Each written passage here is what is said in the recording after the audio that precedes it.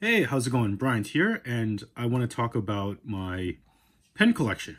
This is some of my pens in this Lamy, I think it's Lamy, I forgot the name of this box. Well, it's a wooden box of some sort. So anyway, here we go. And I want to go, I guess, my left, your right. I forgot the orientation. So I guess I'll go from here to here. So I've been collecting fountain pens for quite some time, and the most important thing I look for in a fountain pen is two things. One, is it unique? I don't really care about the body unless it's orange, because orange is my favorite color. I basically go for the nib. So let's start here. So this right here is a Pilot. Which one is this? 742 fountain pen. So basically it's made from Pilot, made in Japan. And when I put fountain pens, I don't like to put the cap on, because the resin or plastic or cellulite, whatever you want to call it, is going to leave like a scratchy ring here. So I like to put the cap on the side. And basically, this is the pen. So this is a fine Falcon, very wet. It's like a wet noodle flex nib. So basically, like when you apply a little pressure, it flexes. And I really like that. So you really get that definitive stretch. And basically you open it up and you put it in, and it's a piston converter. Let me see, I think it's, so yeah, you just push it, and then I think I gotta clean this up actually, because the ink is dried out. I haven't used it in a long time. Basically you put it in the inkwell, push, push, push, and then the ink rushes up, and then you use it. I'm gonna put this aside to rinse out the barrel, but this is one of my favorite fountain pens to write with, simple, and I really go for the nib. The nib is, I believe, is 18 karat solid gold. Go from there. So put this away. Personal favorite. I think this retailed when I bought it, I don't know, like 20. I forgot how many years. I think the retail was like 187 or something. Can't really find it. Shipped from Japan and what have you. So the second one is another custom Pilot. I think it's 74. So what is this? Oh, so this is a music nib, or italics nib. So again, also made from Pilot, because I'm a fan of the nib more than I am a fan of the body. I like simple. I think it's what's in the inside that counts. Even though it is quite beautiful, simple. And it has two slits, so it writes very, very wet, flows very well. And it writes italic, so they call it music nib in, I think they market it as a music nib, but it's really like italics. And basically, piston twist, go up, go down, and you can flush it out with ink. This is also highly recommended, writes very well. They call it music nib, I think, because, you know, music notes, I think, you know, having that flat head. This is a Mont Blanc. I think it's a 146 Classique, platinum, everything. So these, they have a lot of, they make a lot of these fakes, and this is authentic. If you want it to be authentic, it's going to say, like, under here, it's going to say Pix on it, on the underside of the clip. And I think it says Meisterstruck. The engraving and stuff is like a little different. Let's open this up here. I don't know if there's like a serial number on it or not, but don't really remember. But I do love it, although I don't use it often.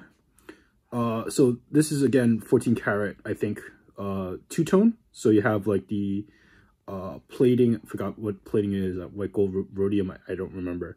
And then the white gold after. So this, I believe, is a fine nib. So the thing about the German fine nib is it writes like a Japanese medium or broad, because like the style is different. Like when you say Japanese fine nib, you mean like very fine, like think about like a 0.38 Pilot pen or something very fine. And this is a Mont Blanc. It's like a twisted cup. Put it up. The thing I like about the Mont Blanc, unlike the other pens, and I'll show you, is that this converter, it's screw in. The other ones I don't like to take in and out, but this is screw in. There, as you can see, the threads, you put it in and then you can screw it in, and I feel like it's a lot more stable. It's not gonna just fall out like the other other ones, I feel like if you take it out and in too often, you might have to buy the converter again because it'll loosen up. So another one that I like to have, just to say I have a Mont Blanc in my collection, this is a Namiki Falcon. I think it's also made by Pilot, but I think it's under the brand name Namiki. So this is another wet writing fountain pen. What I mean by that is, like, based on the design, it flexes when you write. So there's like a little bit of, you can apply some pressure, and then the two hinges will split out a little bit, but you don't want to do this with too many fountain pens, especially if they're not designed for it, because once you break it, like you flex it too much and it breaks, like that's game over. You can't just like fold it back. So you really want to be gentle, and you never want to write against the paper, especially flexing, because you'll dig into the paper and you might bend the nib, and once you bend the nib, you're screwed, and you know, it won't write the same, or you have to get it repaired, and it's just a hassle. So you really want to be delicate with it and only write against the paper. So when I write against the paper, and especially if you're flexing it out with a little bit of pressure, so you get that variation of small to large, small to large. And this also is, let me try to turn this, also like a piston converter, in and out, simple. I think this was 180 bucks, something like that, 150, 160. These nibs, like solid gold, solid gold, solid gold. This one's also solid gold. The tips typically are plated with iridium or some very hard metal. So a lot of people say things like the fountain pen gold conforms to your handwriting. This is true and not true. First of all, you don't actually write on a, and I'll show you in this one because it's more prominent. You don't write on the gold doesn't actually make contact with the paper. What makes contact with the paper is the iridium metal. It's small, very hard metal nib. And yes, if you use it very often, you'll wear off the top of it because it makes contact with the paper, causes friction, and in a few years, it might smoothen out or write differently based on your handwriting. But it's not the gold that conforms to your writing. It's really a selling point rather than physical fact. This I really like. So this is like probably like 200, 460, 500 Mont Blanc, like 180, something like that. This one I really love as the everyday use. I think this is like $36. Open it up, simple. This is a metal, stainless steel, I believe, fine point pen. I love this one because it's so expressive. You can open it and you can see when it's full or not. I love the fact that it's clear. I love the fact that, you know, you open it up, close it, and then basically you know what you're getting, like when you have to refill it or whatever. This is a simple everyday carry, come in, come out, put it in, put it out. Pilot Para, and I really like it. It's just simple and works very well. This is my personal favorite, like $36. My personal favorite, which is a Sailor Regulus. I love the orange color. I think it was like 80 bucks when I bought it, $79, something like that. Sailor, another Japanese company. Open it up, Regulus. I don't know if it has an iridium nib or not. I think it's a stainless steel, fine point, but I love it because I think it's like plated with rhodium or something on the nib. Maybe, maybe not. I don't quote me on that. Open it up, and I just love it. You know, piston converter, put it in the ink, and then basically draw it up like a hypodermic needle or syringe or whatever. Just great. Like simple. I use this a lot in college. I think this was like my everyday use, and always afraid to lose it because I wouldn't know how to get another one in. I just love orange. This one is not a fountain pen. This is a brush pen. I think turn around. I think turn around or open. Don't remember. Turn around. Yeah, twist. I don't think any of them are just pop open. I think you have to unscrew it. No, this is a, I think it's a brush pen. Let me see. It also has the piston converter. So this is a, I think it's a brush pen. Oh yes, it is. It's not a fountain pen, but it's a brush. I just really like it as part of my collection. I forgot the company that it's made from, but it's like Maki, so it's like painted. This is actually like a metal painting or dust of some sort.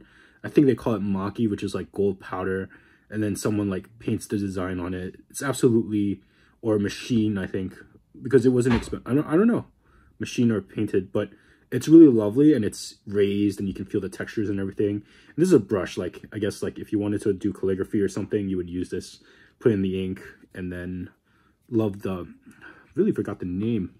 It's a pity I don't remember the name of the brand. Or I think it's Platinum, I think. Don't remember. Well, anyway, also has like a syringe thing lifted in, and then I think, oh yeah, so it's like a converter. Forgot how to, and then push it in. I don't think it's a screw down. I think it's just, yeah, it doesn't feel like a screw down. It's just like push in. And I don't like to use it like in and out too often, because I feel like the more you use the converter, you're going to loosen the grip. And so I use it, I feel like I don't use this more, it's more like a collection piece than something I'll use, because it just looks really nice. So yeah, you'll feel a lot of pens with like fancy different bodies, fancy different designs, and at that point you treat it really like jewelry. With me, the body does matter, but what really matters the most is the writing experience, the comfort, the feel of it, and the nib.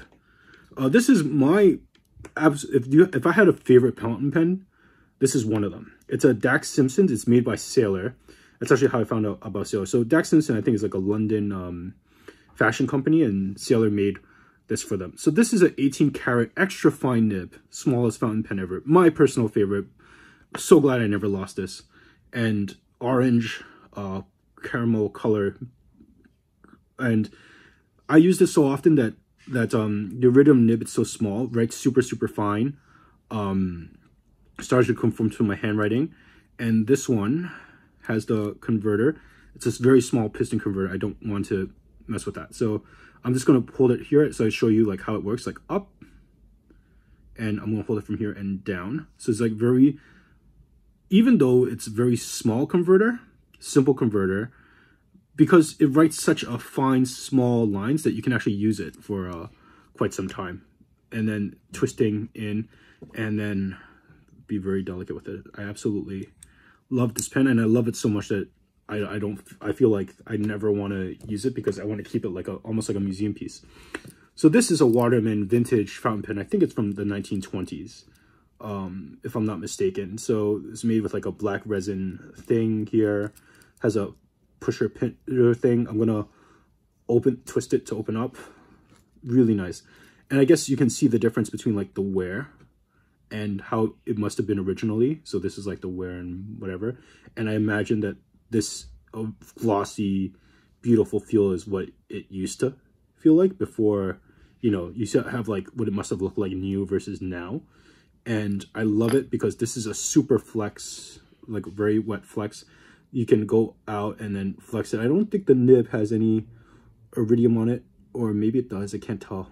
But Waterman original, I think it's like 14 karat rolled gold, and it has a piston. So you put it in and then you open this piston. So I think you open the piston first and it pushes out there's a sack in here, like a rubber sack. Push it out and then put it in and then push it back in like this. And then I think the sack decompresses, soaking up the ink in. It's like a real marvel of physics, and I really appreciate it from like a physics standpoint. And it's definitely a very unique way to refill, because there's no cartridge or converter, and it's a lever, it's all mechanical. Absolutely beautiful vintage piece, and I definitely want to keep it as long as I can. Screw it back. This one is another one. It's very, very tiny, and I like it because it's like a pocket pen. It's got an engraved, like I think it says M. Norton on it. Also piston, very tiny. It works. Unscrew it. I think it's gold plated for sure. I don't think it's solid gold. Definitely, like I think like looking on the inside, I see like it's a plating, but it's really nice. And then it has like a small little piston thing. I feel like I have to be very delicate with it. So a small piston, push it out, and then push it back in. I think it's like the rubber sacker in there is so old, I don't want to really push it too much and and let it crack or whatever, but definitely like out and then in. And you know, I would use it, probably just dip it in and not really worry about filling it, because it's so old. It's probably like also from the 1920s or something, 1930s. I kind of, and this was like fountain pens are the thing, and this one is the most flexible of any of the pens that I own, I think, besides the Pilot ones, because you can really see that flex, that real flex between the two lines when you use it, rolled gold. And absolute beautiful piece. But I heard like a little squeegee sound. I'm not sure. It's probably because like the rubber's so old, and you know, I flushed it out before the ink, and I cleaned it up before I put it into storage. And I bought this, I think, like 10 years ago, and I think it's time to might be time to fix it, although I'm sure it works because I take care of my pen very well. Anyway, that concludes my first fountain pen video. Let me know which one you like. Leave a comment on the section below, and hope to do more videos for you guys again, completely unscripted. Have a wonderful day.